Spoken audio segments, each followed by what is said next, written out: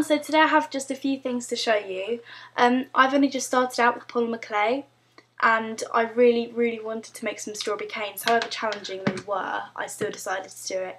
I watched Tony Ellison's video on how to make a strawberry cane and I definitely recommend you go check it out because it made my life so much easier trying to do it. It made so much sense, so I think you should go and look at those. And I just want to show you how they came out. So first I'll just show you all the canes I got from it. I made various sizes because I wanted a variety, and I realised, look, I got so much. Got some tiny ones and then I got some huge ones. So I was able to make that from her tutorial. However, my red went really thin when I made it, so it doesn't really look like as accurate. But I'll just show you some of the ones, like what it looks like cut up. So here are the really miniature ones. I don't know if you can see. There. So those are the really tiny ones. And then I did cut up a few big ones just so you could see. Like, these aren't the biggest ones, but I cut some bigger ones up.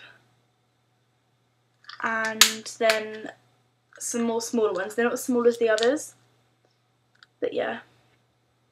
And I prefer the smaller ones to the bigger ones, to be honest. But I thought that having some big ones would be good. So yeah, this is, you really can't see it. Oh well. So those are the canes, and now I've just got like two charms to show you. I already showed you one, which was my macaroon, which I'm really proud of. This is the, you know, it's just the only macaroon I've ever made, but I'm really proud of it. It's got a little chocolate bar on the top, so that's that. And then I made this, which I mentioned in my previous video, but I didn't actually show you because it was still drying. I started glazing it. So this is a Dango. It's my Dango. And I glazed it with triple thick, which is why it's so shiny. And I just want to eat it. I think they're really cute.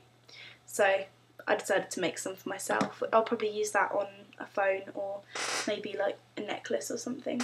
That would look really cute.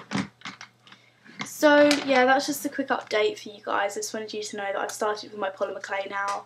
And yeah, I figured out whether to bake it beforehand or not, and I baked mine. So as you can see, they're hard, they're not bendy or anything. So, well, they are kind of bendy, but they won't break if you pulled it.